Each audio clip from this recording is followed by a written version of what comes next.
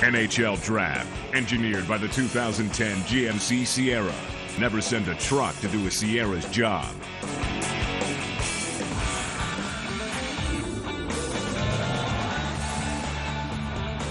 Putting the G in GMC would be Eric Goodbranson. What a performance he turned in this year to just shoot past some of those defensemen that we talked about in the last segment. And I guess the prognosticators had it right at the end. They expected him to be the first defenseman taken, and he certainly was. And Florida could not be happier. Eric with Rob Simpson.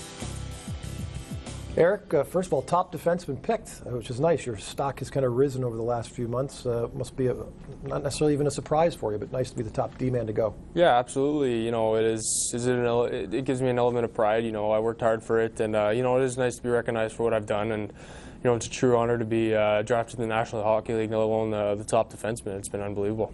You mentioned that you talked with Florida at the Combine, and you had a chat with him yesterday, but they kind of kept things top secret.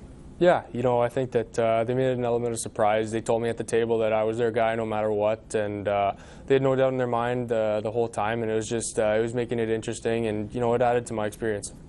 You have a younger brother that has experienced cancer, and he's gone through a lot. And tell me how that's affected you and been a positive thing for you. You know, it's made me mature beyond my age. I think that you know, it's given me certain qualities that I didn't know I had. It's brought out things that I didn't know I had, and made me more determined. It's made me more mature, more of a professional, and you know, it's shown me that positivity can bring you far in this world. How's he doing?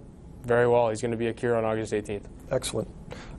You won the award for Scholastic Player of the Year in the Ontario Hockey League. Does that smarts transfer to the ice? Is that one of your things? I think so. I think I am a smart player on the ice, and I think I always understood that doing well in the classroom and all that stuff brings out good stuff on the ice, and that's what I tried to do this year. When do you think this sinks in?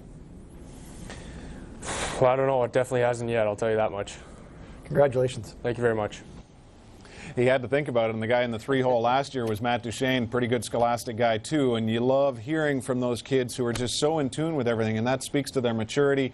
And you know, he's had to mature an awful lot with his younger sibling who battled cancer and is hopefully 5 years cancer-free this summer. It's been an amazing run for a kid who's not the most offensive guy, and again, that speaks to his overall ability. Well, it does. It's been a rapid ascent up the draft chart for Eric Goodbranson, culminating in the number 3 overall pick. And here's a guy who's a leader as a captain of the under-8 team in Canada and a big, physical, mean defenseman. In the era of puck-moving, slick-skating D-man, there's still a spot for a guy who's a crease clear, plays nasty in front of the net. Florida Panthers saw what Chris Pronger did in the playoffs. They realized that having a big guy to anchor your blue line is never a bad thing, and that's what they think they found in Eric. Well,